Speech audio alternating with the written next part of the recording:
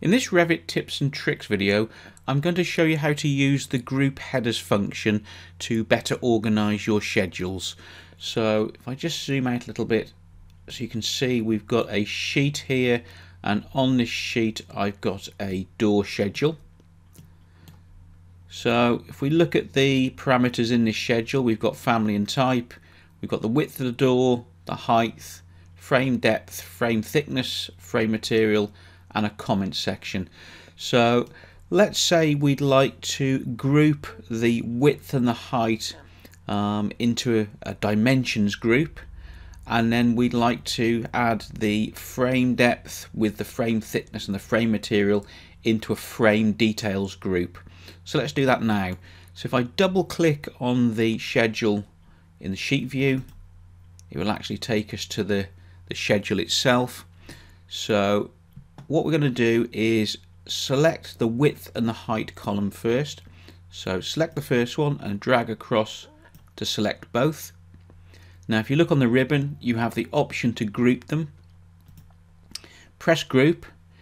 Notice you get an extra line added in above those two parameters. So now we can type in here dimensions,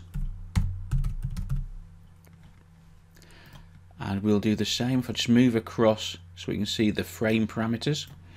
So again, highlight all the columns you want in your group, hit the group button on the ribbon.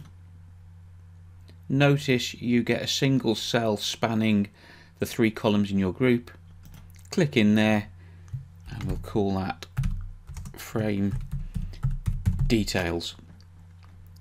So let's go back to the sheet and take a look at the finished schedule. And there we go. You can see that it starts to get this better organized into reading the information. So dimensions grouped together into two columns, and then all our frame details over three columns.